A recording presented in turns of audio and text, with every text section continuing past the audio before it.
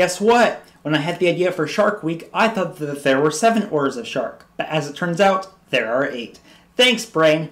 Well, rather than just scrap this idea altogether, I decided that I'm just going to talk about 2 orders in the same video. Sound like a plan? Well, it doesn't matter what you say, this video is pre-recorded and I'm already done by the time you're hearing this.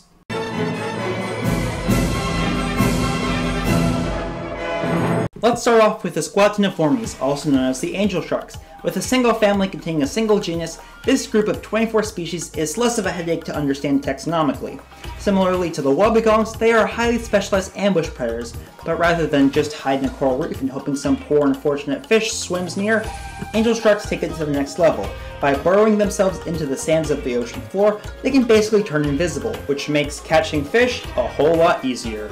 They're often mistaken for stingrays due to having flat bodies, a lack of dorsal fins, and the tendency to hide in sand, but unlike rays, these bad boys have more than dental plates. They have a mouth full of razor-sharp teeth that are ready to tear you to shreds, given that you're a small to medium-sized fish.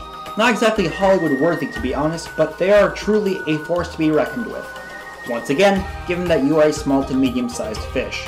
Similar to the angel sharks, Pristiophoriformes is an order that contains only one family, the Sawsharks.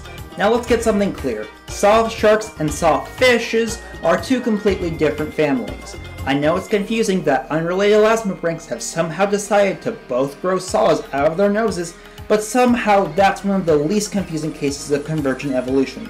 Don't worry, I've come up with a foolproof way to remember the differences between the 2. And a 1, and a 2, and a... If it is as long as Amelia Clark, well, my friend, you have a sawshark. If it has those lips you just want to kiss, tally-ho, my dear chum, that's a sawfish. Oh, and also their mouths are in completely different places. The sawshark is a hunter, so its mouth is in the front and face is forward, whereas the sawfish feeds from the bottom, so it's underneath.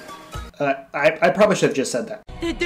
Similarly to the sawfish, the sawsharks use their bladed rostrum to incapacitate shoals of fish, which makes feeding much more efficient. It is not efficient.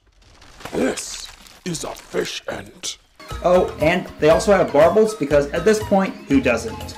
That's all for angel and sawsharks. Thanks for tuning in and I hope to see you tomorrow where we get horny. I mean, we're talking about the horn sharks. What did you think I meant?